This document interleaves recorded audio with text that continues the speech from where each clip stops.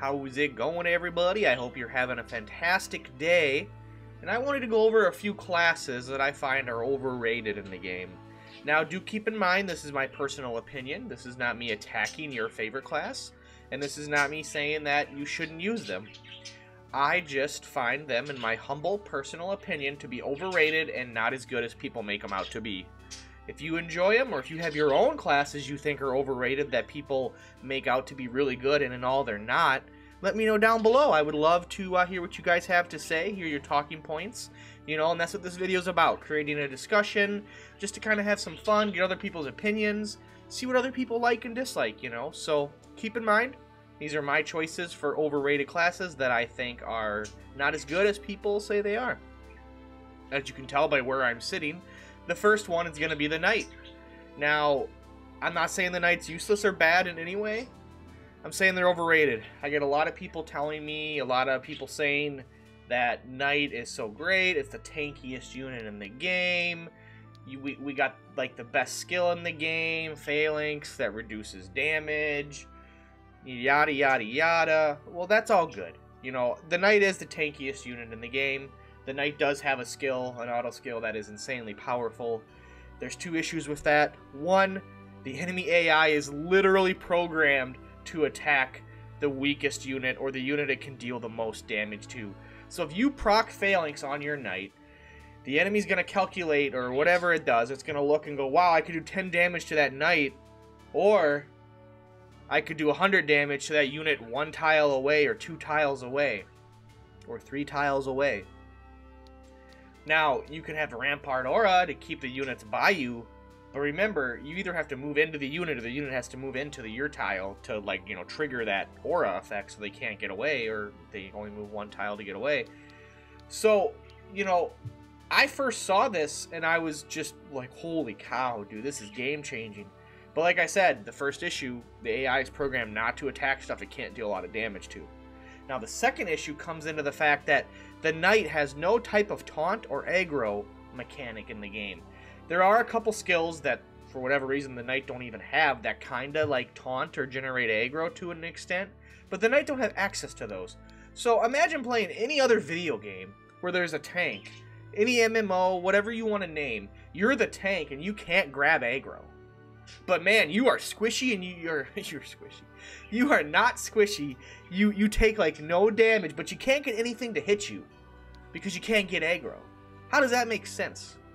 And that's where I find the Knight falls off, is that it can't do what it's supposed to do. It's literally the tank of the game, and it can't force stuff to attack it. Now, before everybody says, hey, corridors, little small areas, you're right. If you can get a 2x2 spot, maybe a 3x3, just a little 3-tile width or a 2-tile width, which, mind you, most of those don't exist in the main, part of the game. Yeah, in Palace of the Dead, you start getting a little bit more confined and stuff, and maybe some of the temples, but the majority of the maps, outside of, the castles, maybe in the main game, too, you are on an open field, and there's very little choice for you to lock down an area. Now, you could bring 2 or 3 Knights, which I just find is a waste. But, I mean, if you want to do that to lock down areas and hold units back because you have 9 liches or ranged units in the back trying to pelt stuff, I guess. I mean, go ahead. But it's going to be a lot harder to micromanage that, I feel like that's a lot more work than what it's worth. But if you really want to play to that front line and lock down units, I mean, hey, more power to you. But that is why I find the Knight to be overrated. It's just not able to do what it should do or what people say, and that's not saying it can't.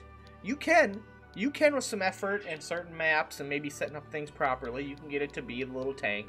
But until it has some type of aggro system or a way to get units forcibly to attack it, and until that happens, I don't know. I can't get behind the unit being so good.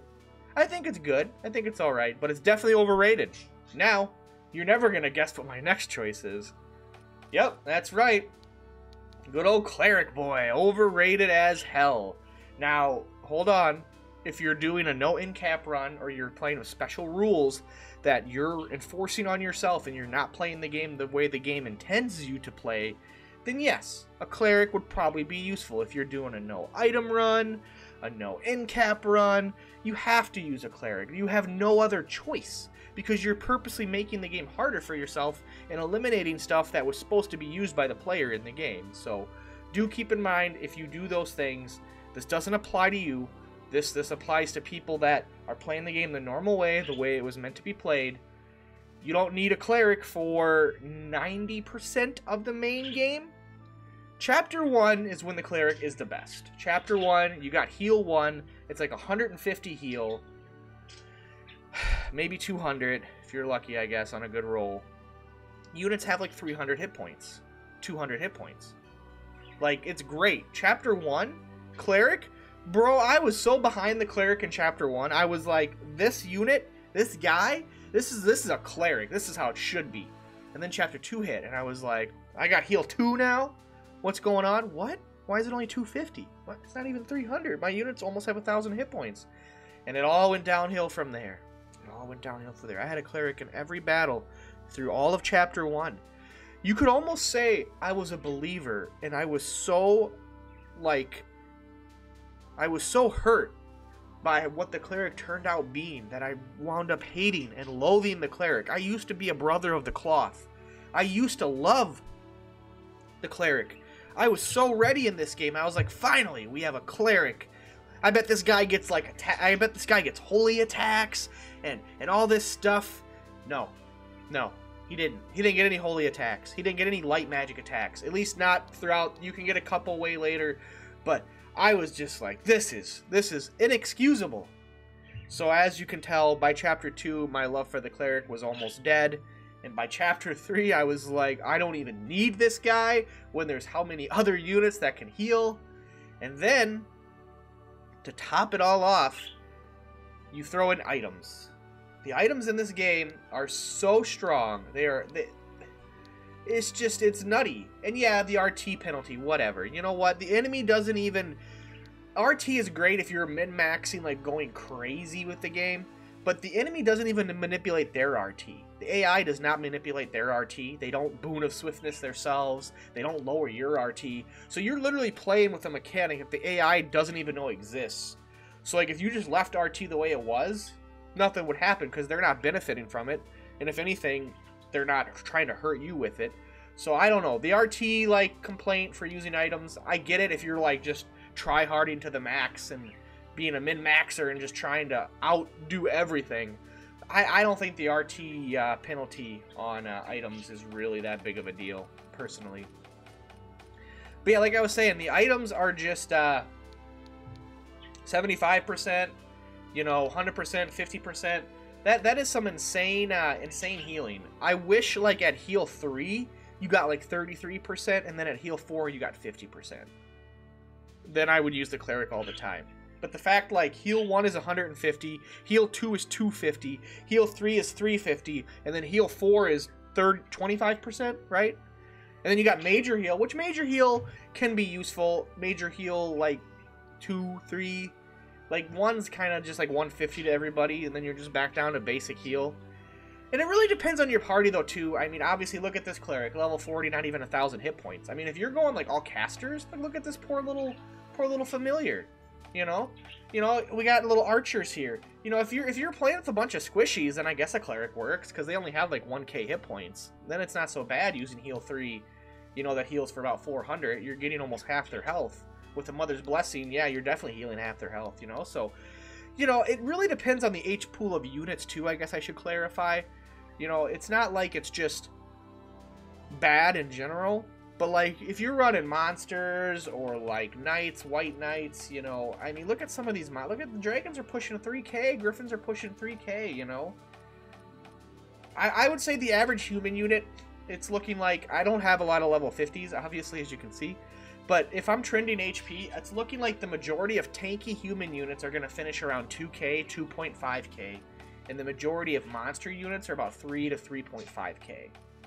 And then squishies probably end at about 1,500. Like, you know, warlocks and wizards on the total HP pools. So, that looks like to be... I mean, I'm sure a lot of you already have level 50s, and you obviously know what, you know, HP pools, a lot of things end at. But anyway, so aside from knocking on the fact that they suck at healing, they also don't really deal damage. So those are my two problems with them. And I know in Palace of the Dead they are useful, and I agree. I think if you're in Palace of the Dead, maybe having a cleric would be nice. But honestly, what I would just run over a cleric is I would just run Koshua. I would just go Princess. Princess is the cleric we all wanted but never deserved. She does everything a cleric does and more. I mean, the fact that she has access to offensive magic and just so many other little useful little things that you wouldn't even think you wanted on a cleric. And I know she's not set up perfectly right here because I really haven't used her. I don't know why I have Cudgel. Let's go. Okay, +1. I think she started with that. Anyway, this isn't about Koshua. But I don't want to ramble, guys, because, like, I could make a video.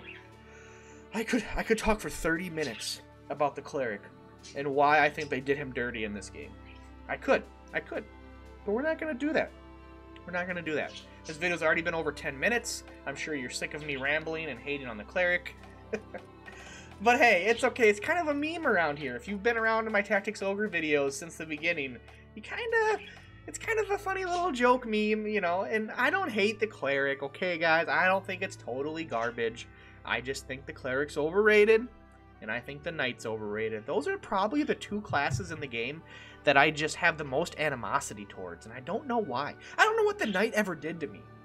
I think it was the same thing. I had the expectation of the knight, and then he wasn't what I wanted him to be, and I was like, I feel betrayed. I got backstabbed, you know? Like, he's not a tank, because he can't tank, unless really specific certain conditions are met, and we're just getting into a whole nother ramble. You know what? Maybe in the future I'll make a long video about me ranting and rambling about the knight, and we'll do one about the cleric. You let me know. Does that sound fun? Do you want to listen to a 33-year-old man that just woke up an hour ago, sipping on some coffee or some Monster, getting all hyped up for the day, getting ready to go to work? Do you want him to just ramble about classes in a video game and go on a tangent? Man, I don't know. That sounds like it's not a fun thing. But hey, maybe it is. But let me know what you guys think. Let me know how you feel. Do you think these classes are overrated? Do you have your own choices? I would love to see them. I would love to talk about it. Thank you guys so much. I do read and try to respond to every comment because I enjoy interacting with you guys, and you guys deserve, and if you leave a comment, you deserve to be responded to. That's just kind of how I feel, or at least known that I saw the comment. So again, guys, thank you all so much for the love and support on the videos these last few months. I hope to keep making more. Hopefully the Tactics Ogre content keeps going well.